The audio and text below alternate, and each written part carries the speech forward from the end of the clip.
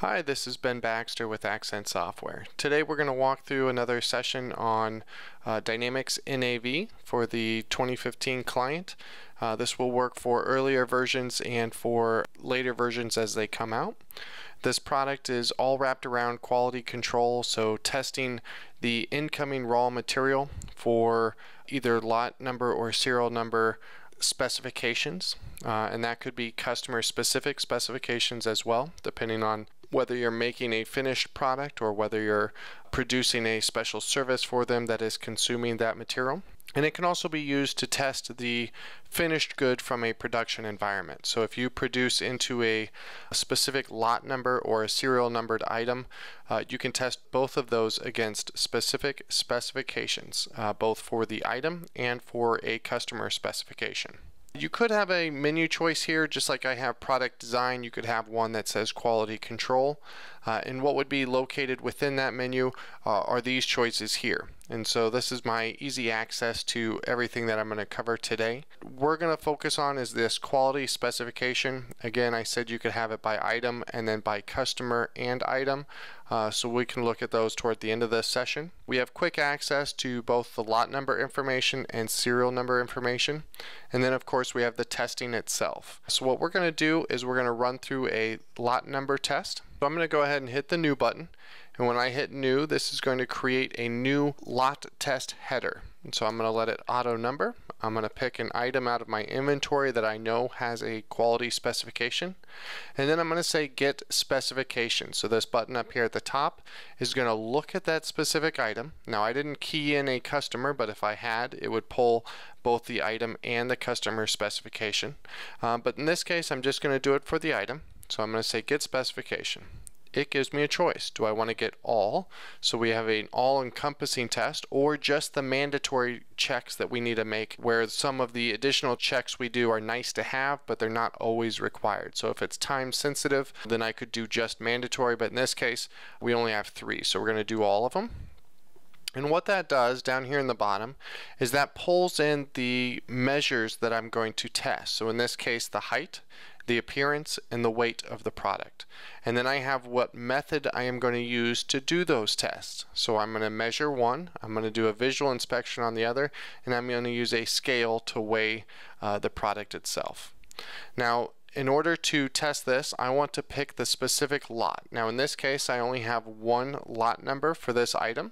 So this is a raw material coming in, and I've received it into inventory at a specific lot number. So I'm going to select the lot, and then I'm going to select the number that I'm going to test out of that lot. So this is a portion of the overall lot. And you can see down here the quantity at test time is 50. So we're going to do 10% of that. So I'm going to record that I'm testing 5 units to see what their measures are. So I've filled in enough information at the top. I can go ahead and fill in that I am Ben and I'm going to be performing this test. And then I can start either printing this out and sending it so that I have a worksheet that travels around with me while I go to the different QC areas to test it.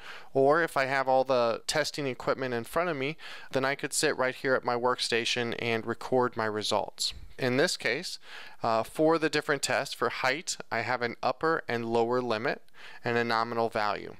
I'm testing in millimeters, so I'm going to measure the height of the product between these measures. So I take my gauge, I do my measurements, and I record my actual. So in this case, we're going to say it was 302. So that's the result I got from the equipment I used to test with. And then since that didn't turn red or anything, I know that's conforming. I also know that 302 is between my upper and lower limit, so that is a conforming result. Now for the second one, it's a visual appearance. There is no upper and lower limit.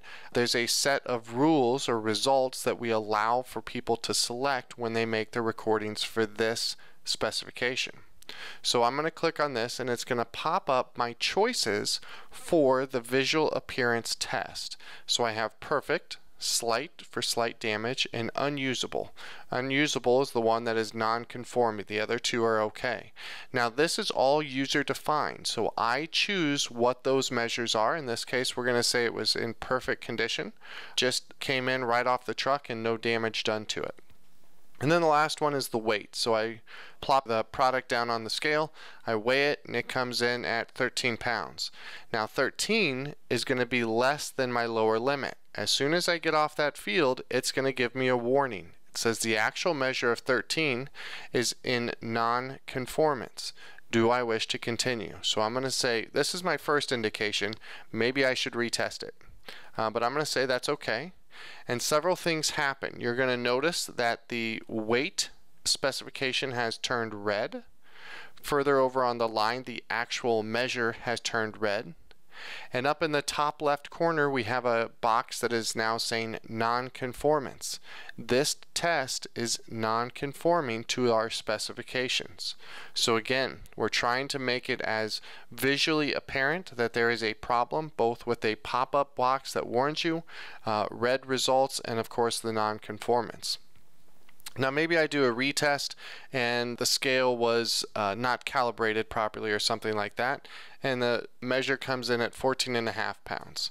Well, that is conforming. The number is no longer red.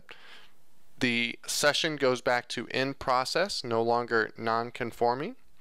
And I don't have any issues left with this test. Those are the only three measures I have for this specification. And so if everything checks out, I can print this off and have the supervisor sign it. We're going to go ahead and move it to certified final so that I've jumped ahead in the certification status for this QC test. There are a lot of statuses that you can pick from. Not everybody will need all of them, but there are a lot to choose from if you need to track it in very fine detail. And then lastly, I'm going to print our certificate of analysis. Now this is just a report, so you can control the format and how it looks. I'm going to zoom in just so you can see it a little bit better.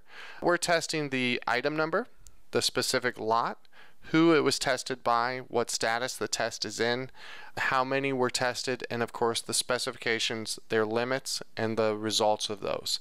And then we have a space for the supervisor to sign off and date, and that certificate of analysis can then travel with that product either to the inventory or out to the customer if this is a finished good that was produced. So again, this test is going to work for both a raw material that comes in through the door or a finished good product going out.